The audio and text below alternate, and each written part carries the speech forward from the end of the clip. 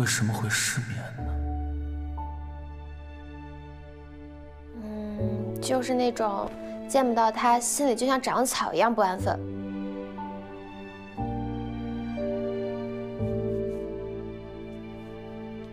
好像是这样。可见到他呢，仿佛整个世界都消失了一样。对，见面是会好一点。对，就是这种感觉。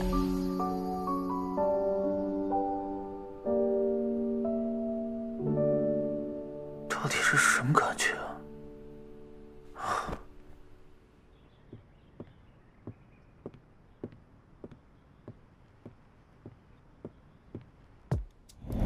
我也会珍惜给我递伞的你。真的吗？你会珍惜我给你递的伞 ？OK， 现在陆森好像挺信任我的。青年创意大赛的事儿是时候做个了断了。首先用参赛者的渴望让他内疚，然后再让他感受到发明的力量。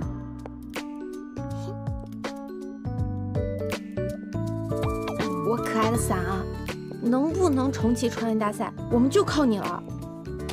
今天我们只许成功，不许失败。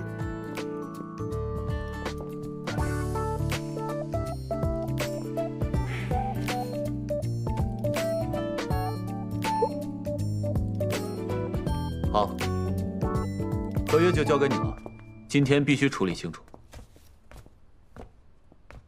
星期五，播报一下今天的天气。今日最高气温7度，最低零下2度，空气指数51，凉，但是会下雨，要带伞。这么晴的天也会下雨？一会儿要出门，你把伞给我带着吧。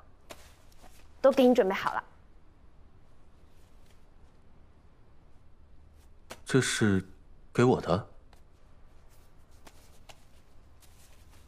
哎，你不打开看看吗？看来我说的话你都记住了。那我也送你个礼物吧。真的吗？什么礼物都行。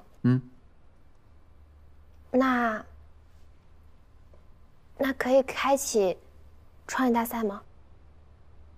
为什么？因为只要你重新开启，我就可以当冠军。好，星期五，你太棒了！我要把我所有的资金都拿来资助你，IMU 的未来就靠你了。好，你崇拜我吧？哎，想什么呢？说话。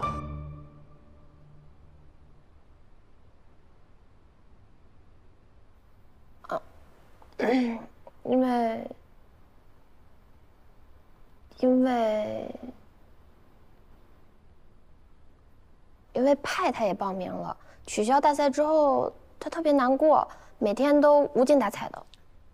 这个不行，公司已经决定了，换一个。可是这是很多青年设计师可以改变命运的机会。你怎么心里面都想着别人啊？我是你的主人，你应该想着我。比方说，你可以要一个好的电池，这样你每天就可以陪我更久一点。这算是送我礼物吗？再怎么样也不能是别人，换一个。我倒是换一个，你又不同意。不可能。今天趁着天气还不错，你带我出去转转吧。正好预约了一个花园。花园？对了，星期五，以后你要是早来了，就找点事情干干。你们机器人就这点不好，什么都要我下指令，我一个人下得过来吗？你看小陈，到点了自己干活 ，Alex 每天忙得没日没夜的，全家人只有你最清闲。我知道了。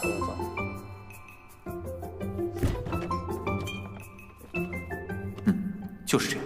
虽然这2天表现很好，但是也不能太骄纵他，以免他骄傲。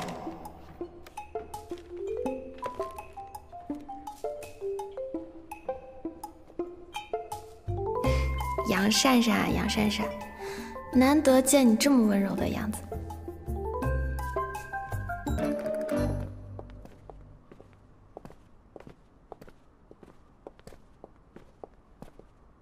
等一下，我回去拿个东西。嗯。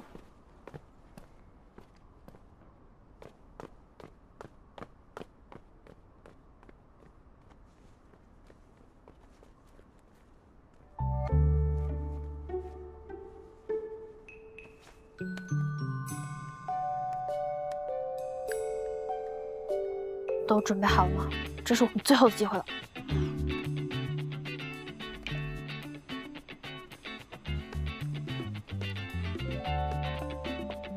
都准备好了吗？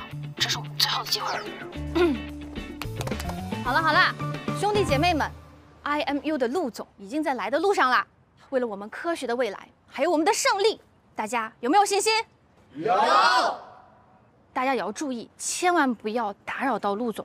也不要影响到周围的这些人，咱们呢，只要让他知道咱们的诉求，让他考虑重新开启大赛就可以了。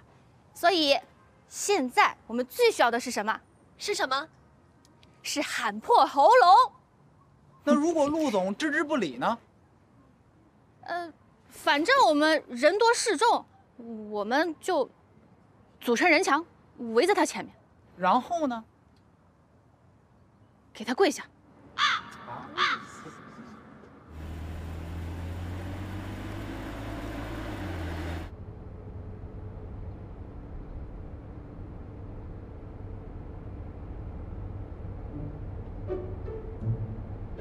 陆总，导航提示前方有一个特别热门的海滨花园，我已经都预定好了，你一定会喜欢。星期五就有全世界最厉害的导航功能，我来为你指路吧。行，反正我也从来没听过别人的。星期五，开启导航功能。前方1公里左转。我怎么记得是直行？哦，是最新的路线，周围有很多美丽的风景。果然是全世界最先进的机器人。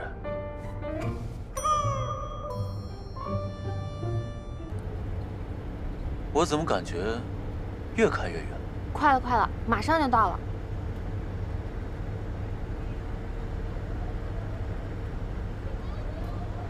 又是青年创意大赛，那就说明这是一个影响力很大的比赛啊！哎，陆总，你要不要重新考虑一下？没有意义。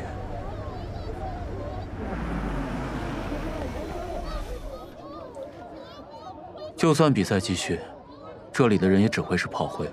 我的人发现，公司里有人跟选手一起徇私舞弊，套取公司资金。可是那鬼不是都抓到了吗？抓到一个，就代表至少有10个。这种不公平的比赛没有举办的意义。IMU 青年创业大赛已经开办了20年了，它就像你从小玩到大的朋友一样，你不觉得可惜吗？人都是有寿命的，更何况比赛。举办这种不公平的比赛没有必要。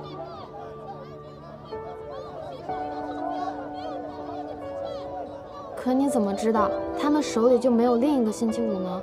也许没有星期五那么智能，也没有星期五的这种运气，但你知道这些人有多渴望像你这样的伯乐去发现他们、看见他们吗？被我看见是一件幸运的事吗？当然是了，博士他们都很珍惜你给了他们这次机会。我不在乎他们怎么看，我看中的只有你。可是派他真的很想实现这。派是你的主人，还是我是你的主人？这不是大赛！